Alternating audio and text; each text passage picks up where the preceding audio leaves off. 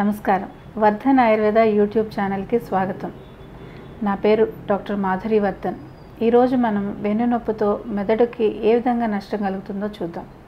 ఎప్పుడు ఉండే వెన్నునొప్పే కదా అని ఎవరైనా ఎక్కువ కాలం నిర్లక్ష్యంగా ఉండిపోతే ఏమవుతుంది? శరీరం శిథిలమైపోవటమే కాదు, ఒక దశలో మెదడులో 11% కుంచుకుపోతుంది. అప్పుడు బతికి ఉన్నామన్న భావన కానీ, జీవిస్తున్నామన్న స్పృహ కానీ ఉండవు. నిర్లక్ష్యం చేయకుండా సకాలంలో ఇతర వైద్య విధానాలకు వెళ్తే అప్పుడేమవుతుంది? ఆ విధానం నొప్పిని తాత్కాలికంగా తగ్గించి చేతులు దులిపేసుకుంటుంది. కానీ ఆయుర్వేదం అలా కాదు. అది శరీరంలోని మొత్తం నొప్పి వ్యవస్థను చక్కదిద్దుతుంది, సప్తధాతువులను సమగ్రంగా నిలబెడుతుంది. అందుకే ఆయుర్వేదంలో వెన్నునొప్పికి శాశ్వతంగా పరిష్కారం ఉంటుంది. వెన్ను భాగంలో ఏదో కోసినట్లు లేదా పొడి చేస్తున్నట్లు అనిపించే నొప్పి కావచ్చు. ఎప్పుడైనా ఎక్కువ బరువు పైకెత్తినప్పుడు నడుములో కలుక్కుమనే నొప్పి మొదలవ్వడం కావచ్చు. ఏదో ఒక తరహా వెన్నునొప్పి ఎప్పుడో ఒకప్పుడు అందరూ అనుభవించిన వారే. కాకపోతే ఆ నొప్పి మనిషికి వేరువేరుగా ఉంటుంది. దానికి మనిషికి మధ్య ఉండే శరీర ప్రకృతిలో ఉండే తేడా కారణమని ఆయుర్వేదం స్పష్టంగా చెప్తుంది. అయితే ఈ వ్యత్యాసాల గురించిన ఆలోచన ఇతర వైద్య విధానాల్లో ఉండదు. కొందరికి కొద్దిపాటి నష్టం కలిగితే మరికొందరికి చాలా తీవ్రమైన నష్టమే జరిగిపోవచ్చు.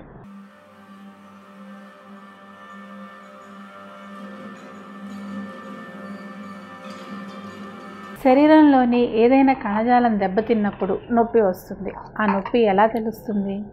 చర్మం మీద, రక్తనాళాల మీద, టెండాన్ల మీద నోసిసెప్టాస్ అని ఉంటాయి. దెబ్బ తగిలినప్పుడు ఈ నోసిసెప్టాస్ ఆ నొప్పిని సెన్సరీ నర్వ్స్ ద్వారా వెన్నుపాముకి చేరవేస్తాయి. వెన్నుపాము హైపోథాలామస్కు చేరవేస్తుంది. అంతిమంగా నొప్పి మెదడుకు చేరుతుంది.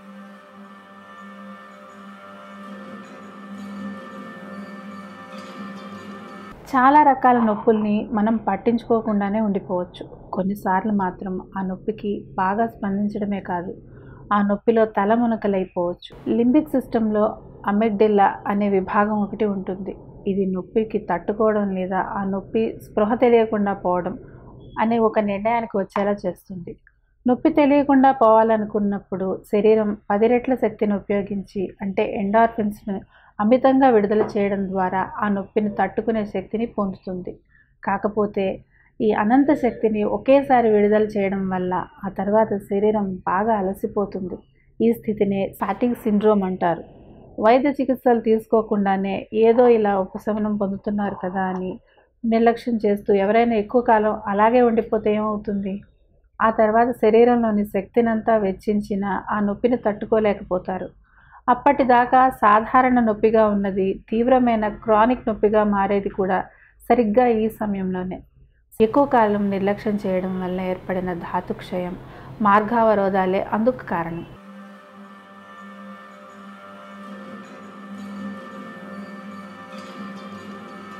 శారీరక కారణాలతో మొదలైన ఈ సమస్య ఒక దశలో నిద్రలేమి, దిగులు, ఆందోళన, డిప్రెషన్ వంటి మానసిక సమస్యల పాలు చేస్తుంది.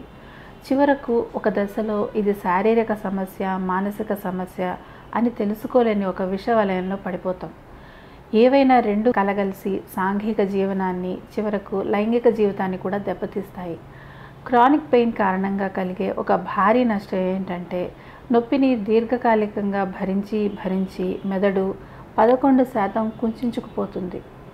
మనిషి కాకుండా పోతాడు. ఈ క్రమంలో నరాలు ఇంకా దెబ్బతినకపోతే ఆయుర్వేద చికిత్సలతో ఆ నరాల వ్యవస్థ తిరిగి పూర్తిగా సాధారణ స్థితికి వచ్చేస్తుంది. ఒకవేళ అప్పటికే నరాలు కూడా బాగా దెబ్బతిని ఉంటే ఆ ఫలితాలు అంత సంపూర్ణంగా ఉండవు. అందుకే వెన్నునొప్పి అక్యూట్ స్థాయిలో ఉన్నప్పుడే ఆయుర్వేద చికిత్సలు తీసుకోవాలి. కనీసం నొప్పిగా మారిన వెంటనే అయినా చికిత్సలు తీసుకోవాలి.